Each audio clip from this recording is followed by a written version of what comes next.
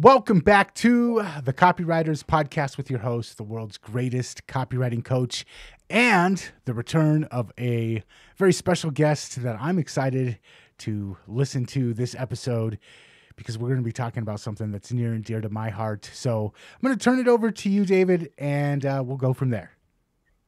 Yeah, thanks. Okay, well, we're going to get real about AI from two grizzled vets who have seen tech boom and bust after tech boom and bust and aren't swooning about the latest and greatest gizmos. Our returning champion is top copywriter, copy chief, and publishing exec, Aaron Gentzler. Aaron knows his way around the written word, AI, and the tech community behind AI. I'm the other grizzled vet. I know you're going to think I'm old when I say this, but I was making a living writing before there was an internet. Now, Aaron and I had a frank, casual conversation last week about AI, what's real and what's ridiculous. And we came up with such good practical ideas for anyone who writes copy or uses copy in their business that we decided to expand our conversation into a show today. Before we do, let me expound on this. Copy is powerful. You're responsible for what you hear in this podcast, and most of the time, common sense is all you need.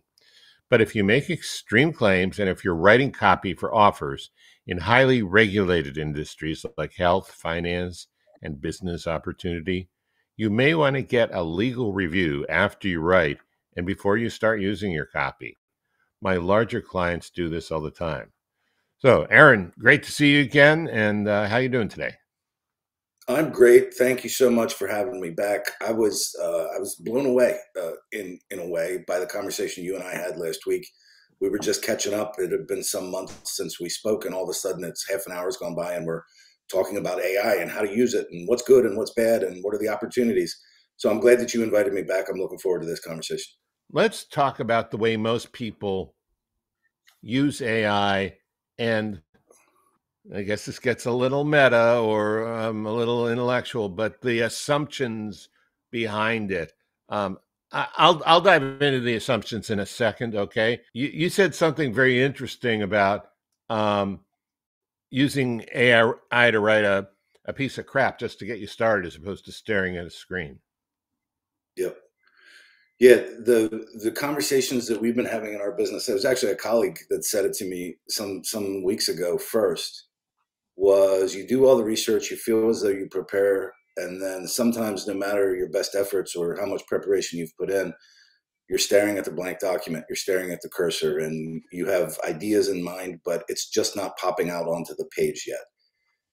I've found, and I've spoken to other people too, that they're using AI, a set of data, a set of assumptions, prompts to create a completely terrible, unworkable, very low bar first draft. It's not anything close to what you're going to publish. It's not anything close to what's going to meet live fire, but it at least gets you moving. And if it's just 5% of the work of beginning to create the first draft, to bring the idea forward, to bring the idea to life, AI is useful in that sense. And you look at as recently as 6 months ago, AI was gonna eliminate jobs. It was gonna do all this work for us. It was gonna be the invention that, it's the singularity in a way, because now there's an intelligence that sits over top of human effort, and it combines forces, and it's going to bring all these. And like you and I talked about last week, that's all probably going to happen at some point. We're just nowhere near that right now. So it's a tool. It's a hammer, and in the hands of an amateur, that hammer can be very dangerous, and it can lead you down roads that lead nowhere good. And in the hands of a skilled craftsman or someone who knows how to utilize that tool, AI today, as it exists, even though it will get better, and there's the issues with Gemini this week, and Matt Taibbi's piece recently. Like there are terrible and drastic downsides to the AI as it's been presented to us thus far and what's available. But if you're smart, if you're tactical, and you're using it the right ways, my belief is it has a lot of potential as well, and we should be leaning into that. Yeah, I agree. I remember back around the turn of the century, right at the height, maybe at the beginning of the dot-com boom before the dot bomb. There was this guy on a national TV news show who said every business has to be on the internet. Physical businesses will cease to exist. And he was dead serious. And they were giving him national publicity.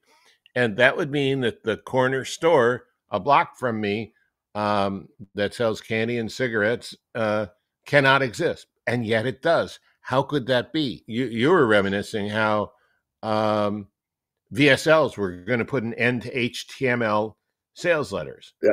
Well, Yeah. they haven't. And some people say VSLs don't work anymore. So, yeah, it's crazy. Now, I have a whole nother way of looking at it. And did I tell you about the Winston Churchill method of writing?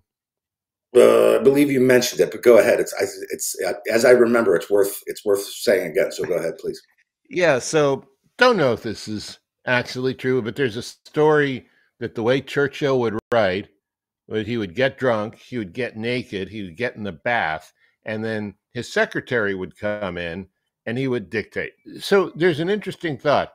He didn't give his secretary a prompt and say, "Hey, write me 500 words in my voice." He told her what he wanted to say. And what I've been experimenting with and having great success with is figuring out how to get the AI to ask me one question at a time. Now, coming up with the questions is important, and knowing how to get AI to do something.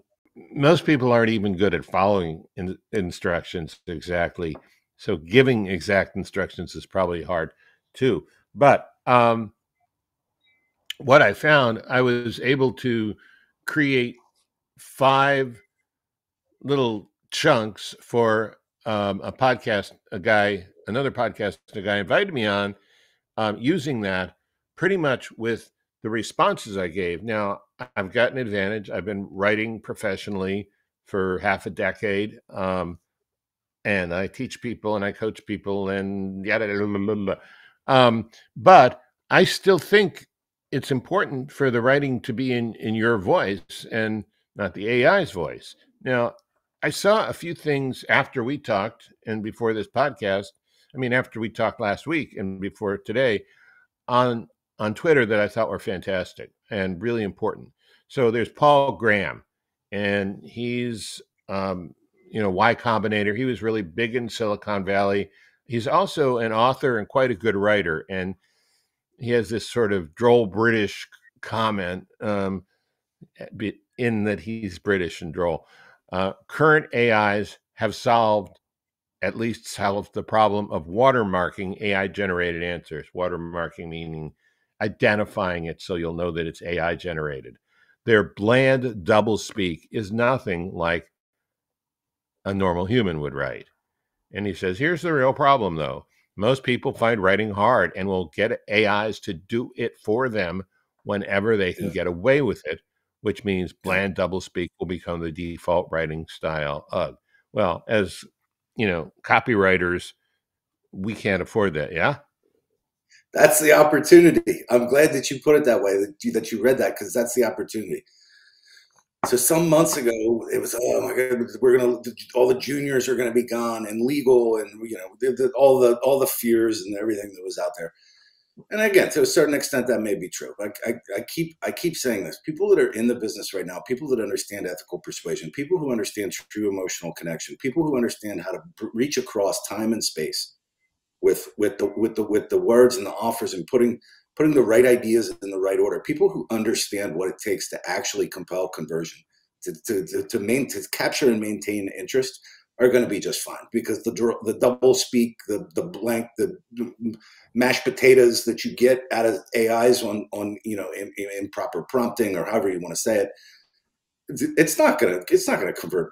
And again, I understand I'm taking a risk here, but it's not going to convert on mass scale anytime soon, because an artisan, a craftsperson, a person who understands, like I said, the true techniques of persuasion, is going to have an advantage for a significant period of time. I say that fully recognizing just how powerful a tool and innovation this will become, and the assistance that it will give many industries, ours included, of course. But you said something else a second ago too. I just want to go back to about like the turn of the millennium, where it was, if your business isn't online, we're not going to have a business. And then you mentioned the shop, down the corner that sells, sundries. And I think during times of, and again, I'm no expert, but I've worked in tech, and I've worked with tech gurus for many years. And something that I've heard, and I think moments like this is an important moment to recognize it, pay attention to it, is that during times of technological upheaval, everybody vacates the middle, and we go to these polar opposite views. This is either the best thing that's ever happened, or oh my God, this is the most frightening, potentially destructive thing that's ever happened. But then you look back on tech adoption as these moments of upheaval begin to make their way into society, and you can say, broadband internet, 5G technology, the internet itself, whatever, however you want to frame it. Technology has a tendency to be additive over time and not necessarily be a process of elimination. There are eliminations that take place, of course, right? Which increases efficiency, increases wealth potential. And overall, many of these tech advances that we look back on were enormously additive for productivity, for happiness, for wealth.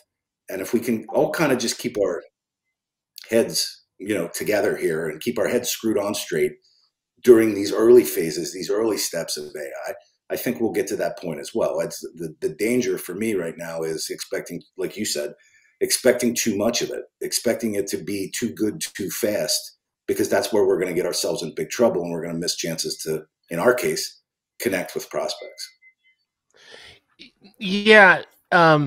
Really, really good point. Really good points. And there's one other thing I saw on Twitter I want to throw out, and this is from Mark Andreessen. He invented, co-created, what was it called? Mosaic, which was like the first graphic internet browser.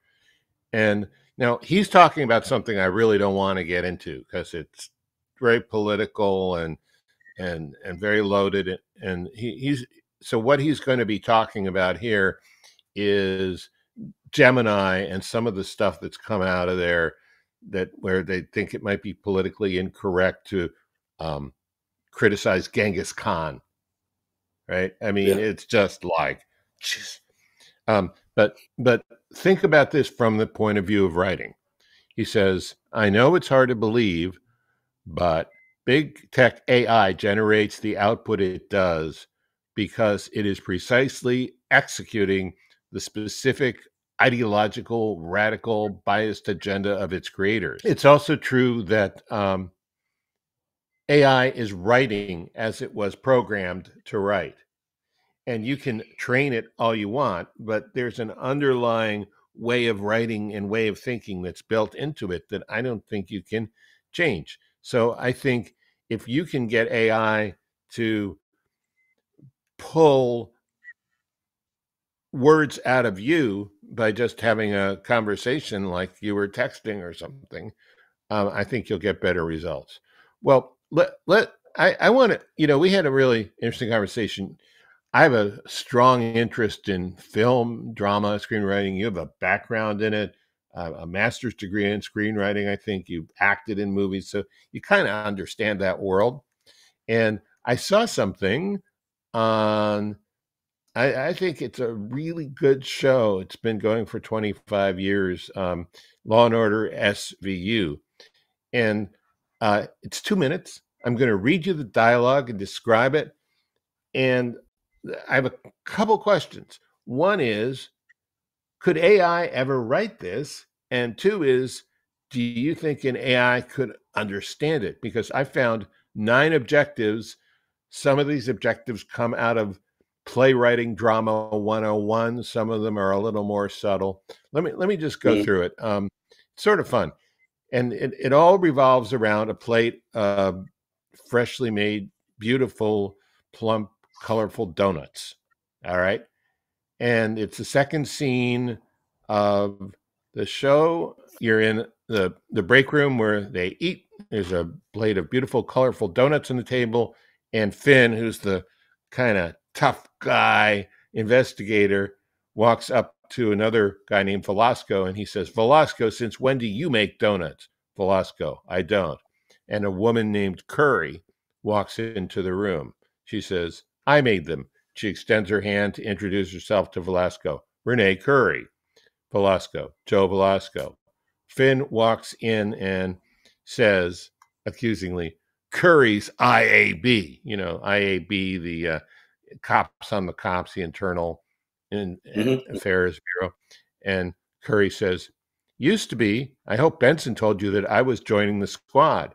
And Finn says, I imagine that took some string pulling. Curry says, yeah, it did. Finn says, aren't you a captain? Curry says, look, I'm not interested in pulling rank around here, and I was hoping we could be. Finn says, what? And she says, friends. And Finn says, I don't make friends with internal affairs, but I am going to eat one of your donuts under protest. And so he picks it up, and she says, I can respect that. And then he gets in her face. He says, well, respect this. I got Benson's back. First, last, and always. Benson is his boss, is the head of the department, and the one who Curry was investigating before she found Benson was clean as a whistle and decided to join the squad. So you can see all the dramatic tension, all this stuff going on, right? So Finn walks out of the squad room holding the donut on a napkin. He hasn't taken a bite, and then Finn walks right up, gets in his boss's face, Benson, and says, when were you planning on telling me about Curry? And Benson says, I gave you the heads up. Finn says, you did? Benson says, yeah, I did, Finn. You don't listen. And I got approval, so don't worry. Finn says, from? And Benson says, McGrath, who do you think? And Finn says, he did you one last favor before he stepped down. Benson walks up to Finn, takes the donut out of his hand, and says to him, how come you never bring me baked goods? Finn says, why is there another captain here? Benson says, because Curry needed a change. Finn then makes a reference to a detective who left, a woman, Amanda Rollins. And he says, and you needed a Rollins. And Ben says, Curry's looking to prove herself, not as a captain and not as an IAB suit, and certainly not as a replacement for Amanda. And then she starts to bite into the donut. And Finn says, and she actually wants to be an SVU investigator? I don't have to take orders from her? Benson says, no, but you have to be nice to her. And then there's a pause, and she's staring into this cardboard box and just ruffling through it. And Finn says, what are you doing? And she goes, I know. I haven't been myself in weeks. Then someone rushes in with an urgent message and change of scene. Believe me, it's a lot more entertaining when you see the actors do it than my table read. But the scene is 2 minutes, 350 words of dialogue. And here's what you get when you're watching it. You learn Curry's name. She's a new member of the squad. We're also reminded of the names of the regular characters. That's something you're taught to do in a play. Velasco, Finn, Benson, and there are other characters referred to. We find out that Finn is suspicious and feels threatened. He's insecure. Now, I want to stop on number 3 there, because in an AI, you would have, if he's writing dialogue for Finn, and we'll talk about this in a minute more, he said, I'm suspicious. What's going on here? But he didn't do it that way. He demonstrated by his actions, and it seemed very natural, and you learn about his character, and it's entertaining because people are like, do that kind of stuff in real life. 4, we find out Benson likes donuts enough to take a fresh donut right out of Finn's hands. 5, we find out how Curry transitioned from IAB. 6, we find out Curry doesn't get to order Finn around, even though she's a captain, but the way Benson runs her group, and this is so important emotionally, she expects everyone to get along. I mean, there's some people have a team of rivals idea, not her. She wants everyone to get along. 7, we found out Benson is going through some kind of crisis, doesn't know what to do. 8, the donuts are beautiful, plump, colorful, and have sprinkles, and symbolically, they do a lot of work. First, the whole cops and donuts thing, But secondly, Yep. they show Curry is making a peace offering after being an IAB bad guy before. And third, we find out Finn wants the donut more than he hates IAB. So he says he'll take the donut under protest. And number 11, when Benson takes the donut out of Finn's hand and takes a bite out of it, we find out that she's the boss. Now, to me, that's some great screenwriting. Okay. And it was all in 2 minutes. Now, before we talk about the one thing that you and I really found so important, not only for screening, but for copywriting, I had the scene transcribed on Otter AI, and Aaron, you told me there was a summary tab, which I did not know about, and you're not used to seeing it. And so Otter AI did an automatic summary without even me asking of this scene. You want to hear what it is? It's not going to take very long. Yeah, Donuts, curry, and rank in a police squad. Unknown speaker makes donuts for a curry, sparking a conversation about rank and respect. No. The big problem with AI, both in writing and in analyzing stuff, and this is more in copywriting and certainly in fiction and drama than it is in business and left brain logical stuff, is the combination of context and emotion and implication, the underlying stuff versus on the nose stuff. That's what I was talking about when I said you wouldn't have Finn saying, I'm suspicious. What's going on here? I'm feeling a little insecure, right? You wouldn't have him say that. Yeah. Yeah. There's so many different points at which the tension rises, and then there's a denouement of some kind. Someone wants something, someone wants to understand something, someone wants to write. It's inside that 2-minute scene that you read. I mean, that's the dramatic structure, right? There's an inciting incident, rising tension. There has to be a resolution. You exist on the other side of that in a plane that you were not in before. But therefore, the story continues, right? Something else is at stake. Something else is bigger. Right. So you could, like, from a programmatic standpoint, you could give AI that information and it could give you some possibly okay representation of that. But then when you just summarize the dramatic structure of what took place, there was donuts, there was a conversation. We talked about friendship and respect and trust. And right. So I don't know, this is deep. Like the way I like to use a summary for me, useful exercise of summary in some of these platforms is, you and I are having this conversation. I take the audio, it's listening in the background, right? And then it gives us a transcript and a summary afterward. And it's like, these were David's major points on XYZ. This is what Aaron had to say about ABC. And then I can be like, okay, now I can file that away and I can refer to it without going back through and watching the entire conversation that David and I had. I like to use it to confirm what I'm thinking about in the summary functions of these two. I like to use it to confirm in the moments immediately following that what it's giving me conforms to my own understanding of the conversation that just took place. If it is, it kind of gets the check mark. I save it, I paste it in, I save it. And I'm like, I can always go back to that because I trust that it's an accurate representation of what David said, what his points were, what I felt like I had to contribute to the conversation. Yeah, but you just like to ask it to understand the subtlety, the nuance, and the moment that the performer brings and this goes for persuasion too, like on a page, like when how the proof points line up to get me to the point where I'm nodding along and now I'm ready. Now you're ready for my wallet, right? Now I'm like, oh my God, I finally get it. Yes, I must have XYZ product. That it's just not there.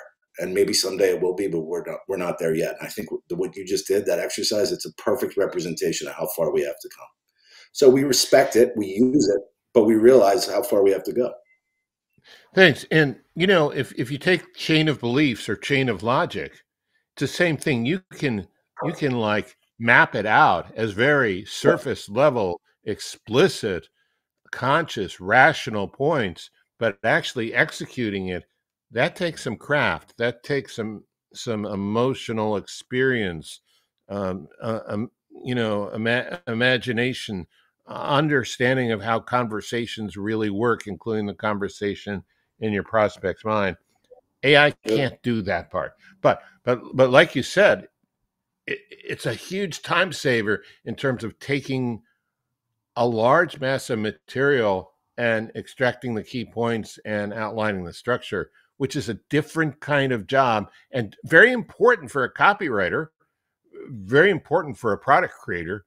I mean, you were telling me about a product you're working on, which we'll be talking about again in a few weeks, and you had hours of transcripts that you needed to have summarized, and you were able to do that quickly with AI, right? Yeah, the project that Sean Twing and I are working on, and as a follow-on to the 2 offers that we put out last year, tens of thousands of words of content, and the images that we've shown in these lesson modules that we've created. And I want, as a teacher is not the right word, but as to helping people write better copy, helping people, and you know this, you and I talk about this, helping people write better copy, think more clearly about their offers. I want to be able to go back when I was in one of those live training environments with folks who had paid real money for our advice and analysis. I wanted to make sure day over day, module over module, that number one, what I said made sense. Number two, that it landed well. And number three, that I could take what I'd already said and continue to build on it to help those people continue to progress, to continue to build new skills. And it was enormously helpful for me to have like immediate return, like these summaries that I'm talking about, and then to be able to compare it. Like it needs, this is an important point.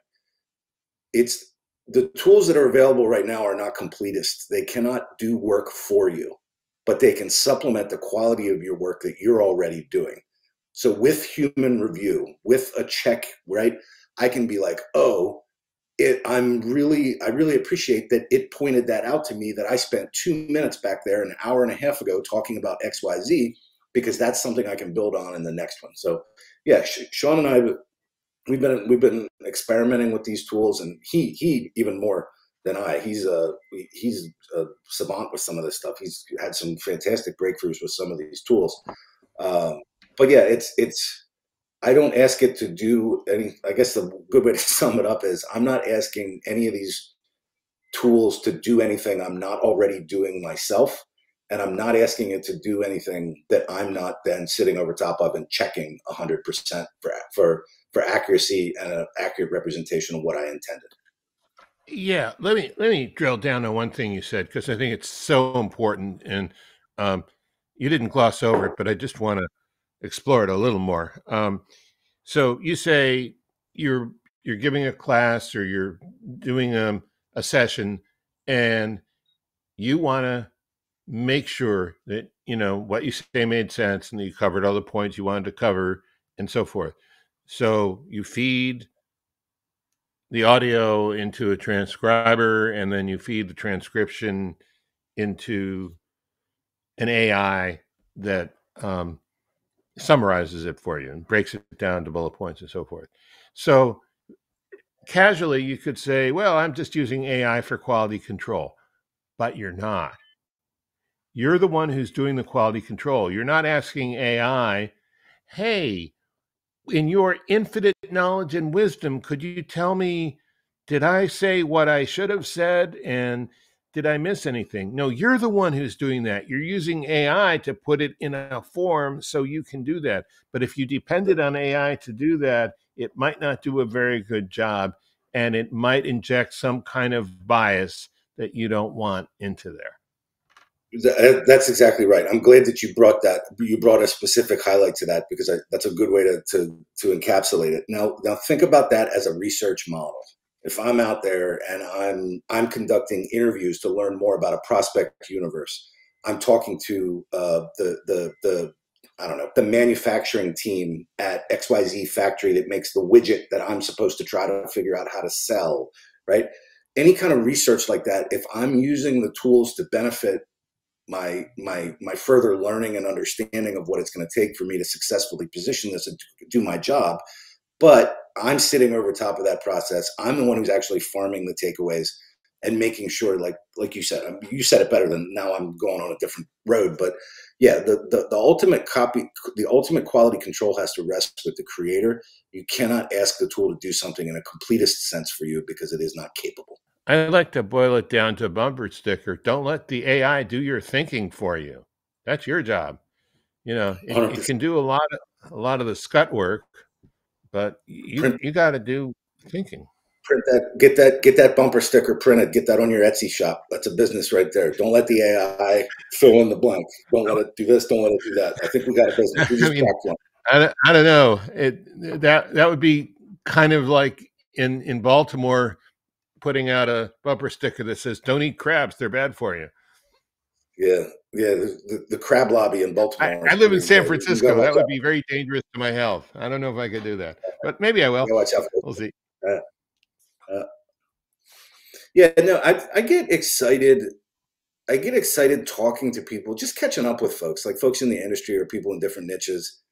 What are you doing? How are you using it? What are you seeing? Like, what are your wins and Yeah, losses with it so far? And then I just yeah. and they're like, oh, we had this project and we tried this and we tried that. And it was a disaster. Or it was like, but then we went back and at the end we were pretty happy because we got this result, And I think it's going to be so much. It's going to be so much trial and error.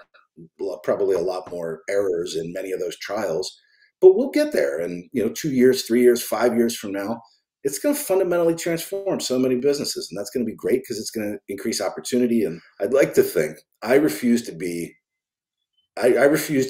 the middle. I'm not going to sit here and say that, oh my God, AI is going to da da da da da da da. And I'm also not going to lose any sleep over it. But I'm going to be out of a job. No, I'm gonna play it as play the AI cards that are dealt to us in this industry and other industries, other things that we do. I'm going to try to learn from it. I'm going to try to be strategic about how I deploy it and learn with the curve as it progresses. I think that's the best any of us can do. Yeah, I think so too. And to play with your metaphor a little bit, I think you should play the cards that you're dealt, but I think you should set the rules of the game, not AI. Yep. And Yep. I mean, I think too many people think of AI like this deity or this all-knowing genie, and it's not. It's a very sophisticated, clever computer program with access to lots of information and resources. But it's, if you look at the number of neurons in the human brain and you do a factorial, which is a complicated math thing that don't know how to explain, but if you connected every neuron in every combination, I don't think any AI is going to come close to that for a long time. That's what I think. Quantum computing. Nathan, you love this topic. What do you think? Where are you? Please rejoin us. Oh my God, did AI kidnap him? No, there he is. I'm going to say 10 years from now, when the AI has complete control of everything and it goes back through the internet archives looking for dissenters, we're all going to be off to the AI gulag. But I agree with most of it. I will say, though, David, you and I have worked on some things behind the scenes on using AI to go over our copy and help us improve it, help us check for things that maybe we didn't see because we were stuck in the frame. And for me, that has been one of the best uses. I'm still creating the copy, I'm still writing the copy, but training it to go through and look for things that I might have missed is very valuable use of it. It's true, but do you retain the option to reject its suggestion? That's sort of the key question. Absolutely. And you can see the copywriters and business owners that are not taking that option, and you can look at it. And as a copywriter, we can spot it right away. But I think the readers, the prospects, they might not spot some of the things that we are spotting, but they intuitively know it. And I think that they feel it. And it causes red flags that these copywriters that are relying on it completely might not know that they're setting off. Yeah, well, AI user beware. I was trying to figure out how to translate that into Latin, but I don't know Latin, so I can't do that. Let's ask the AI. Aaron, tell us a little more about your new product, and I know you're coming back to tell us a lot more about it in a few weeks, but tell us. Yeah, the two. Thank you for asking. The two projects that Sean and I did last year. The first was called Offer Essentials Masterclass. It was how to be strategic in the frameworks that you choose when you're like, I'm gonna put out an offer. I'm gonna pursue my dream of solopreneur, or my small business that I've been working on the side.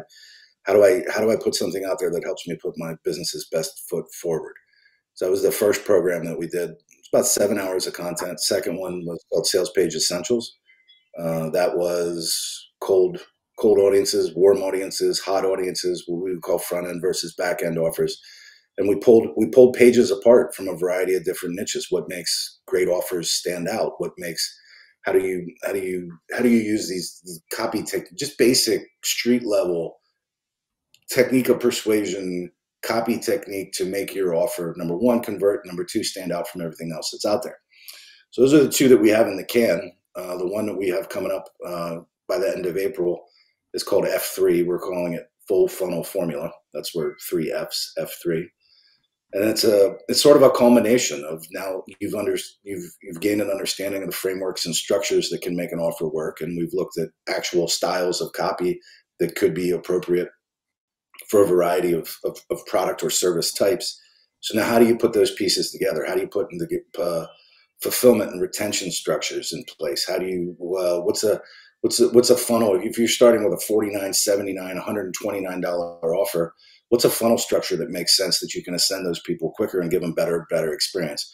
These are the things we're going to dive into with Full Funnel Formula. It's going to be a live 8-week training. It's going to take place over the spring. So yeah, we're deep in development right now. And I appreciate you letting me talk about it for a minute, because Sean and I both are very, very excited about what we could do with this one.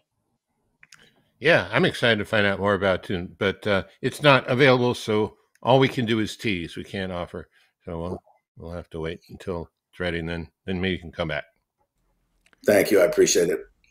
In the meantime, if our listeners dug this interview and they want to find out more about you, Aaron, where's the best place to connect or find out more about you? I'd say email me, aarongentzler@gmail.com. Happy to hear from anybody. Happy to have a conversation. I appreciate the feedback. Awesome.